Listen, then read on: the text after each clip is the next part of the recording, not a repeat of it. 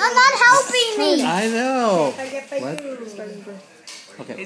This is an iPad, and this is my assistant, Hello, guys. Matthew, and we're the only people in the world that know how to use an iPad. Yeah. So we're going to tell all the people in the world what you need to do to use your iPad. Please, Matthew, tell the people. First thing, when you're on your iPad, you should be able to see this little circle button right here. Yes. This square. Click it, and it will turn on your iPad.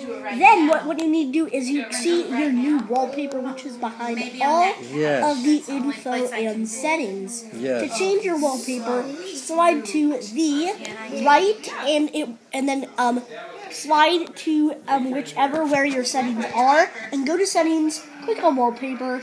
And then push choose photo, and then you can snap a picture of your photo, and then once you've done it, it shows the info and settings if you want to crop your picture, zoom in or out your picture, if you want to make a frame around it, and once you've got it like you've done it, push change.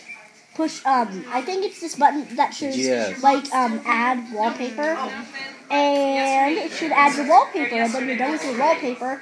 To download apps, there should be this application that is called App Store. If you want to go on it, type in your search bar, type in the app that you like. If you've already previewed that app, it should pop up when you've searched it on the search bar. If not, it can be there. Yes. If you have found this information to be helpful, please send me a check for $25. And it helps support us. And please subscribe to my channel and like it. And no dislikes on this video. Please, if you would like this video to be edited, make sure to leave me some comments on any video. Yeah, it has to be positive comments. If it's any bad comments, I am going to never make videos again. I like that picture. Look at that picture. So, I guess I'll see you later, guys. Bye-bye. Bye-bye.